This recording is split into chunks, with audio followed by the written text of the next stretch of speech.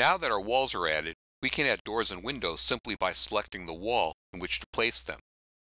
I select a wall, right-click, and from the mouse menu, select Insert Window. This opens the Window Library browser from where to select your window. The left pane shows a folder tree of the available default window libraries. This is where understanding window library management becomes important and will be discussed in the next tutorial. The first folder, _project library, is specific only to the active project.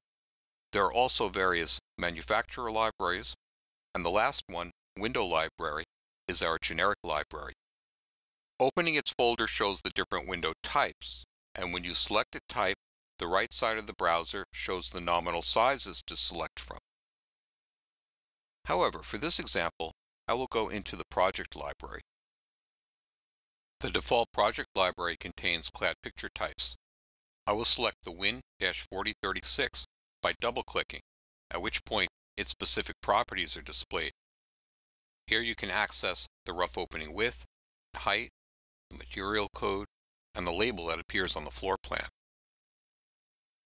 I'll click OK to select this window. And now the window is automatically attached to the wall that was selected. Also notice that a contextual toolbar menu has appeared, allowing us to control our input process. By default, the cursor input location is attached to the left side of the window as viewed from the left side of the wall. You can change the reference point from the L, M, or R buttons on the contextual toolbar. Selecting M sets the reference point to the middle of the window. The header height of the window can be adjusted by clicking the Z Select Height button. Right now, this window is using a header height of 82 inches, as what was set in project parameters.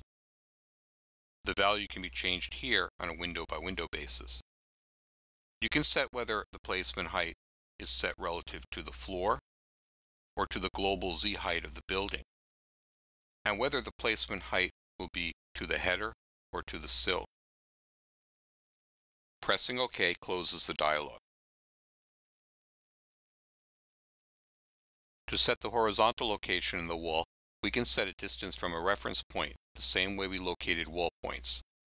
I'll hold my cursor over a corner and press the Q key to set the relative reference point. Then slide the cursor in the direction I want to go and type in a distance, for this case 60 inches. I can continue to add additional windows on the same wall, and then press Confirm to select another wall.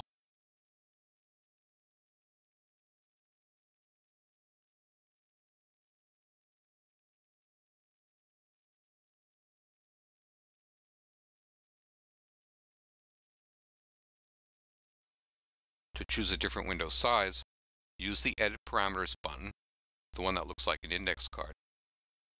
This opens the browser to the last selected window. And this back arrow button takes us back into the last window type folder. I can continue to select another window size from within the same folder, or I can select from another window library and type. This time I'll select from the generic window library, circle type, CIR24. And instead of double-clicking the selection, which opens up the window properties dialog, I can also select a window by single click, then a right mouse click to choose Add, or going back now, I can also select by holding the left mouse button down and slightly dragging, then releasing the mouse. And now that window is attached to the wall. If I locate a window on top of another window, interference is automatically recognized, and I will be prompted to either insert, replace, or cancel. I'll choose Replace. Pressing the Escape key will end the input function. Now I'll press Ctrl S to save the project.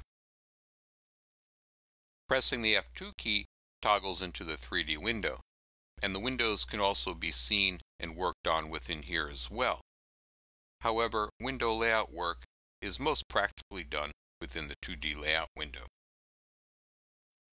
Adding doors works exactly the same way. I'll select a wall, right-click, and select Insert Door, and then the door browser appears.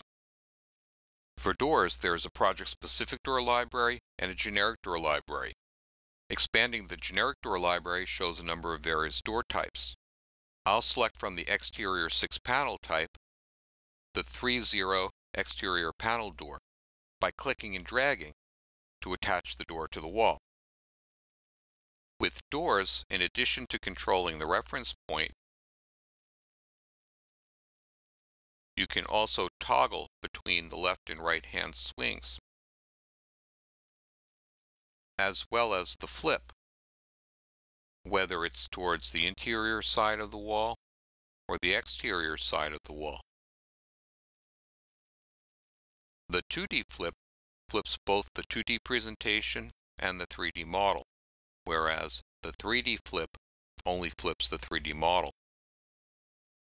I'll place the reference of this door at a distance of 6 inches from the corner of this interior finished wall line by pressing Q to reset the reference, move to the right, then type a value of 6 inches. To place the door on another wall, I press Confirm, select the new wall. This time I want to change my door type to an interior cased opening, so I use the Edit Parameters button that looks like an index card, then scroll down to find the interior cased opening. I'll choose the 4/0 size door and locate 1 in this wall. Confirm to select another wall, and in this wall I can line up with a previously placed door by snapping to its center, and confirm to choose another wall. Place one here, another here. And now I'll choose another door type, an interior 6-panel 3/0, set the locating reference, set swings and flips, place one here and here.